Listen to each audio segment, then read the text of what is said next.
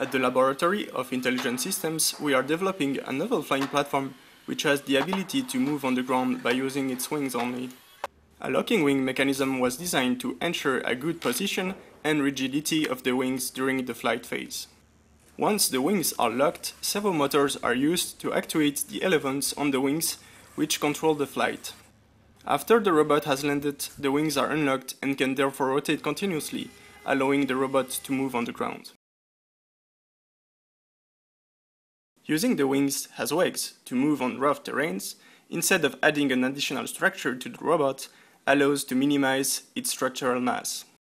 Therefore, this design minimizes the total weight of the platform and thus minimizes the impact on the flight performance of the robot. The morphology of the robot is optimized for ground speed. It can move forward at 0.2 meters per second and can rotate on spot at 25 degrees per second. The robot is capable of walking with different gaits, it can move on different surfaces, it can overcome high obstacles, and can also navigate in rough terrains.